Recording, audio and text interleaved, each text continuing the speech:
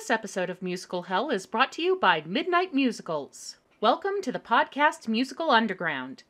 And by Cafe Himbo Cookbooks, celebrating his 10th anniversary. Thank you. On the surface, black comedy is pretty easy to define. It's finding humor in things that, generally speaking, are not funny. Death, illness, violent crime, social injustice, etc. But as anyone who has tried to go goth can tell you, there are many shades of black. Even if the subject matter is the same, it doesn't mean the humor about it will be.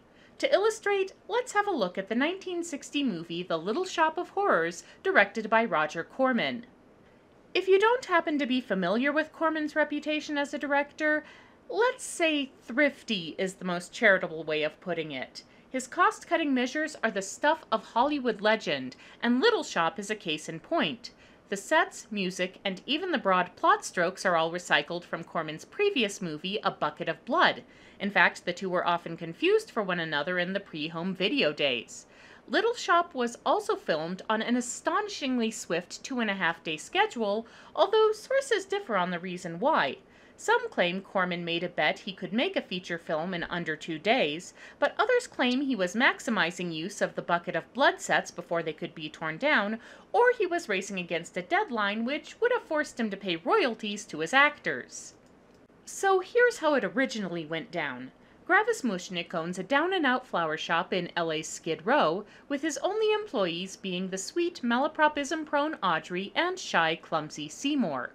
After too many mishaps put his job in jeopardy, Seymour presents Mushnick with an unusual plant he's been cultivating, named Audrey Jr. after his crush, hoping it will generate enough interest and business to save his job.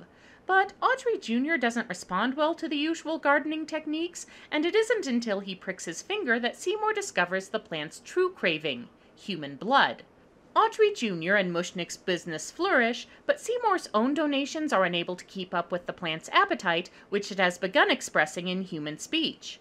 While out walking trying to think of a solution, Seymour inadvertently causes a man to stumble into the path of an oncoming train. Unable to dispose of the body elsewhere, he reluctantly gives it to Audrey Jr., unaware that Mushnick witnesses the act.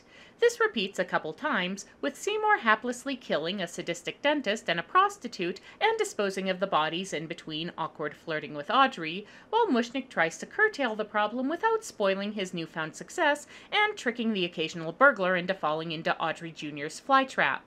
Eventually, the time comes for the now enormous plant to bloom, and, in front of a crowd of admirers, its flowers open, revealing the faces of its victims. The police and Mushnick try to chase Seymour down, but he eludes them and returns to the shop, where he curses Audrey Jr. for ruining his life. Arming himself with a knife, he jumps into the plant's maw to destroy it from the inside.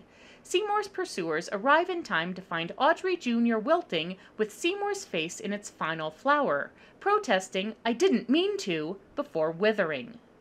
The comedic styles represent the biggest differences between Little Shop the movie and Little Shop the musical. Corman's film is very farcical, with the hapless Seymour stumbling into trouble and exacerbating it with his own clumsy attempts to solve the problem. It also draws heavily on the Borscht Belt style of humor, with stock Yiddish characters like the pessimistically sarcastic Mushnick and Seymour's nagging, hypochondriac mother. The musical takes a more satirical bent, skewering both mid-century B-movie tropes and the follies of ambition. Seymour here is a more willing participant in his own fate, first seduced and then horrified by his Faustian arrangement with Audrey too.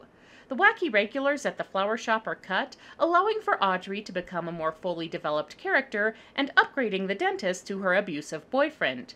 The endings are also significantly different, but that represents a different matter. Corman's Little Shop was filmed during the time of the Hays Code, rigorous content regulations, and the reason most movies prior to the mid-60s don't have any sex, swearing, or interracial relationships. One of the firm tenets of the code was that if someone did crimes, they had to be punished for it, either through the usual legal channels or through divine retribution. Seymour's murders are the result of accident, bad luck, and eventually overt mind control, but by the Hays Code, they still prevent him from walking away with the girl. Taking out Audrey Jr. in an act of mutual destruction is probably the best fate he could hope for under the circumstances. The musical had no such limitations and ends in a manner reminiscent of The Twilight Zone's speculative cautionary tales. The tragically flawed protagonist is undone by a disaster of his own making, while the concluding narration warns the audience to learn from his example. And then, of course, the movie of the musical came out and audiences just went, "To hell with that, give us a happy ending!" Proving that H.L. Mencken was right about underestimating the public being a solid investment.